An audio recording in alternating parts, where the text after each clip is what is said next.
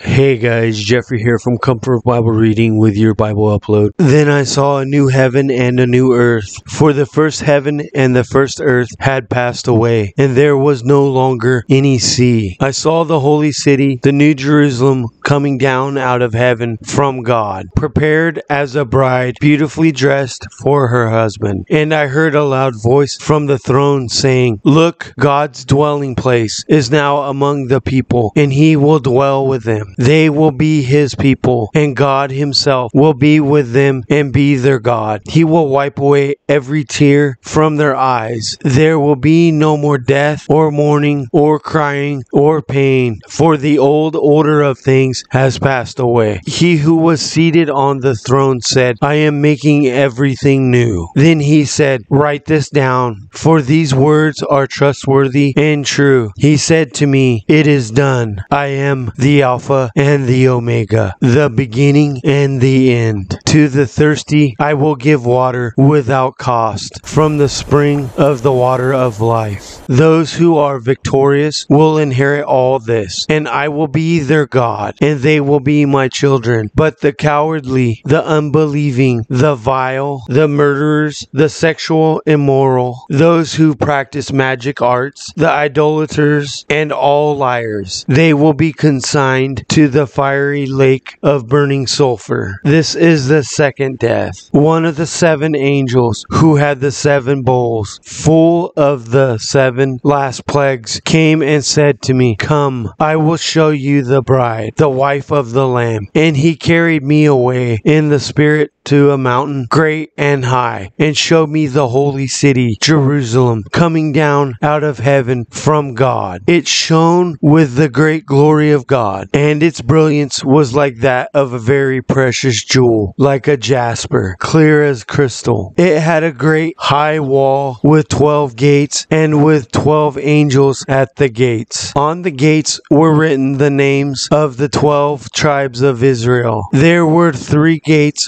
on the east, 3 on the north, 3 on the south, 3 on the west. The wall of the city had 12 foundations, and on them were the names of the 12 apostles of the Lamb. The angel who talked with me had a measuring rod of gold to measure the city, its gates, and its walls. The city was laid out like a square, as long as it was wide. He measured the city with the rod and found it to be 12,000 stadia in length, and as wide and high as it is long. The angel measured the wall using human measurement, and it was 144 cubits thick. The wall was made of jasper, and the city of pure gold, as pure as glass. The foundation of the city wall were decorated with every kind of precious stone. The first foundation was jasper, the second sapphire, the third agate, the fourth emerald, the fifth onyx, the sixth ruby, the seventh chrysolite, the eighth beryl, the ninth topaz, the 10th turquoise, the 11th jacinth, and the 12th amethyst. The 12 gates were 12 pearls, each gate made of a single pearl. The great street of the city was of gold, as pure as transparent glass. I did not see a temple in the city, because the Lord God Almighty and the Lamb are its temple. The city does not need the sun or the moon to shine on it, for the glory of God gives it light, and the Lamb is its lamp. The nations will walk by its light, and the kings of the earth will bring their splendor into it. On no day will its gates ever be shut, for there will be no night there. The glory and honor of the nations will be brought into it. Nothing impure will ever enter it, nor will anyone who does what is shameful or deceitful, but only those whose names are written in the Lamb's Book of Life. If you enjoyed this video, please subscribe. YouTube has picked this video just for you. Thank you all, and God bless.